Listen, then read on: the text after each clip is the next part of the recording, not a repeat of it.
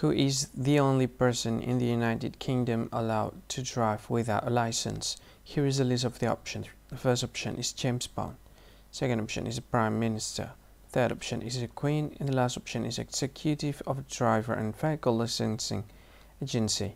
So which one is the correct answer for the question? Well, the correct answer for the question is the Queen. So that's the answer for the question, the Queen.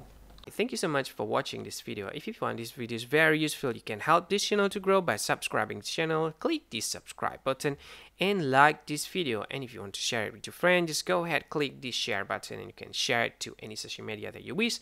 And if you want to comment in this video, just go ahead, find comment section and comment. Say whatever you want in it. I think that's all of it. Thank you so much for watching this video and see you again in another video. Bye bye.